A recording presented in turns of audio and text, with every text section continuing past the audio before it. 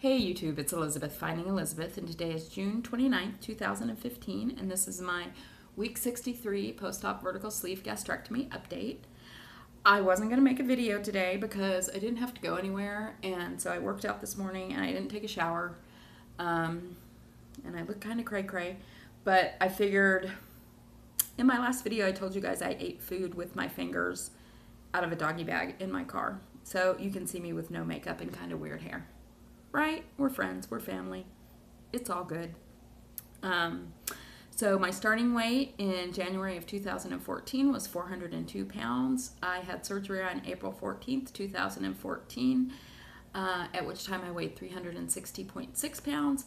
Last week I weighed 213.8 pounds. This week I weigh 216.8 pounds.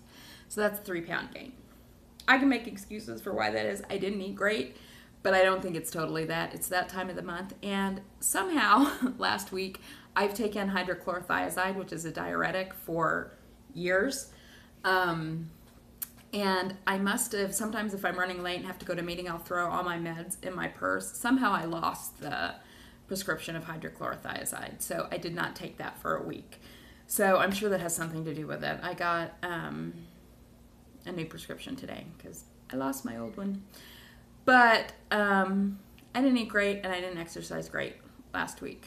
I went to a baby shower yesterday and I don't know, it's just like suddenly I feel like I can eat much more than I used to be able to. So that's that. But anyway, what made me decide to go ahead and make a video today was I got a little notification from TimeHop that told me today was 1 year since I lost 100 pounds. So that's kind of cool. It's kind of weird because it certainly doesn't feel like it's been a year since then. But I guess it has. So that's kind of amazing. And I guess so many people who I know say, I can't ever remember you as you were before. Well, geez, it's been a year since I've had that much of a weight loss. So I guess that's why, because they've been seeing me like this for a while. Oh, but anyway, my total weight loss since I started, I guess, is 185.2, and since surgery, 143.8. So here we are. What else is going on? I'm still struggling. I don't know if you guys, Lauren Losing did a video where she talked about, I think she said now I know what it was, MMF, mental mindfuck of weight loss surgery, and how usually people have it in the beginning and she was experiencing it later. I'm experiencing that too right now. And I don't know how to just get my head right around this. I know I've said this in every video the past few days, but I just have it stuck in my head, some ideas about weight loss 1 year post-op. And it did not help that Jennifer Bleacher and Mama Mia, Melissa, made videos this week about weight gains. No, that's fine, and I'm glad they did, and we're sharing their experience. But I'm just feeling a little panicky about that, which is not good, and it's not where my head needs to be. And honestly, even if I didn't lose another pound, I feel incredible. But I don't like how it's playing with my mind. I don't like when it just seemed like overnight I realized that, oh, you can eat way more than you used to be able to. I mean, it's just like it sort of happened like that. So it's much more about, and it takes 2 or 3 bites of something for me to be full. So it's not that I'm eating because I'm hungry. But anyway, that's my mental mindfuck for this week. I'm trying to get my head around it, trying to get just back on track with the basics, which would be 100 grams of protein, 100 ounces of water, and 10,000 steps every day. If I can do that, I think I'll be fine. I think I was saying this, I met Amy, gets a VSG, and I'll talk about it at the end, but I think I was saying this to her. If I ate, like my slogan was, you ate a bagel, you didn't kill a baby. I don't get upset with myself if I eat something that's, what somebody else might not consider perfect. But even if I eat something that's better for me, not processed whole food, and I do it from a compulsive place, that's where I get kind of uptight and down on myself. So working on that. I'm going to continue. I posted a video last week about going to an OA meeting. I'm going to continue to do that. I really liked that one meeting I went to. I can't go this week because I have a work thing to that particular one, but I will find another one to go to this week, and I need to decide what I'm going to do about therapy. If I'm going to go back in intensively, or maybe try to find somebody whose focus is more eating disorders. I don't know. I kind of feel like my therapist is so proud of me and all that I've accomplished, really, since I met her, which was like, I guess, going on 7 years ago. I mean, my life has turned around tremendously in so many ways. And so I think, I don't know, it's harder to deal with, or for me to talk about some of the more negative stuff, because now I'm like keyed into her positive feelings about me and the change and her role in that and blah, blah, blah, blah, blah. But anyway, so last week, I think I talked about this last week about setting goals. Did I talk about that? I also saw Patty last week, and we were talking about how, I know what I talked about last week. Last week I was talking about the fact that weekends are just kind of looming in front of me, and the same thing happened this weekend. Even though I had to work all weekend, it still felt like, weekend, what do I do as it relates to food and boredom and whatever. But I had started thinking about setting some goals around other areas of my life. And it's funny, Patty and I were talking about this when we had lunch last week, and she pointed out something very obvious that I hadn't thought of before, which was, we spend so much of our life with this focus on, if only I lost weight, or that's our big focus, is either around having food and what we're going to eat and eating compulsively for some people, and what's going to happen if I ever lose this weight, or will I ever lose this weight, or could I ever lose this weight? I mean, that takes up a big portion of our brain.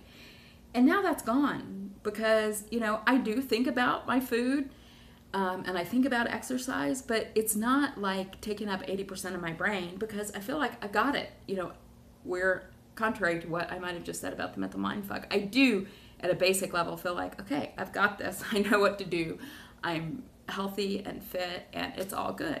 So what do we do with all that space? And Cece had done a video maybe a couple weeks ago where she was talking about how she had set some goals in place about, I think, creating her business or creating a life where she could travel more, and part of that was weight loss surgery. And I was just like, wow, she has some really concrete goals, and look at the progress that she's made toward that.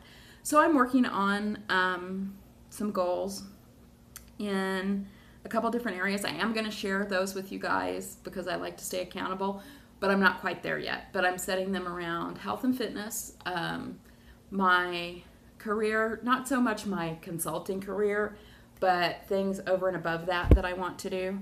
I think I posted this on Facebook that I had been thinking about maybe writing some stuff.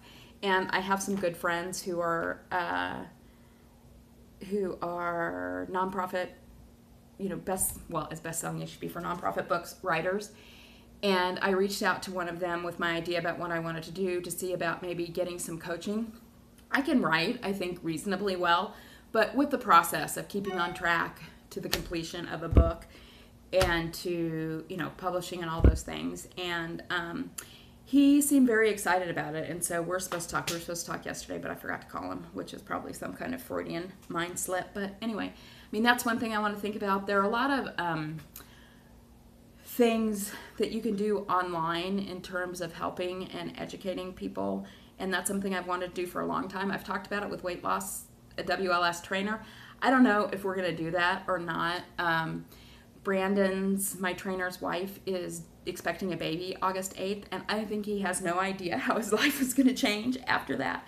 So I want to give him a little space to see how that goes before we, how many minutes are we at? Holy crap, I got to hurry up before we go too far down that. But so some of the goals are around that, some of the goals are around my home, some goals are financial, but I'm working on that, and I'll share that with you guys hopefully next week. What else? I got to meet Amy. It was really wonderful. I loved her. She is just too funny and smart and to the point in a way. I mean, I really appreciate and like people like that. I realized afterwards that it was my first time ever going to meet another weight loss surgery person by myself. That I'd either done it with Patty or, well, I mean, I guess Randy, VSG Granny, I met her by myself because we rode from the airport to the Chicago meet and greet. But it's always been kind of in a group. So this was like the first, you know, one-on-one thing. And it was awesome. And I wish she was going to be here for longer. And, like I commented on her video and said, I just want everybody to like live on my street so we can have coffee together in the morning and we can walk to the beach and we can have margaritas at night. Then my life would be perfect. So anyway, she was great. I love seeing her. She's gonna be coming back. I'll see her in October at Obesity Hell, but then she and Lorraine, Xena Warrior Prince, are doing the Disney Marathon and they're gonna stay with me. So excited for that. And some shout outs. Kim Gibbs lost 100 pounds. Awesome, Kim. Gretchen VSG hit Wonderland. And Gretchen, I'm watching House on Netflix. And I can't hear of that anymore or think of it without thinking of you, since that's the hospital you work at. CCVSG, I wanted to give her a shout out. She's just like really, I don't know, she has a lot of insight. I'm not sure how old she is. I'm thinking early 30s, but she has a lot of insight for her age, and she did a series of 4 videos over the weekend that were really great. I encourage you to go watch them. If I remember, I will link them below. But she's just doing awesome. She looks great. She sounds great. I was just really impressed with the journey she's gone through in terms of working out some of her issues. So awesome. Go CC.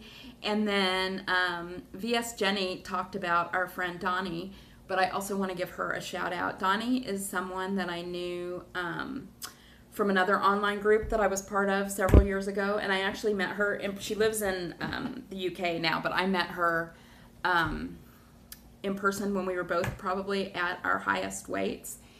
She, I think, was in excess of 600 pounds, and she had VSG, then she had the duodenal switch, and she had some complications and just a lot of issues along the way with her journey, and she has stayed the course, and she hit the 200s last week, and I am just so proud of her. She looks so great and is such an inspiration.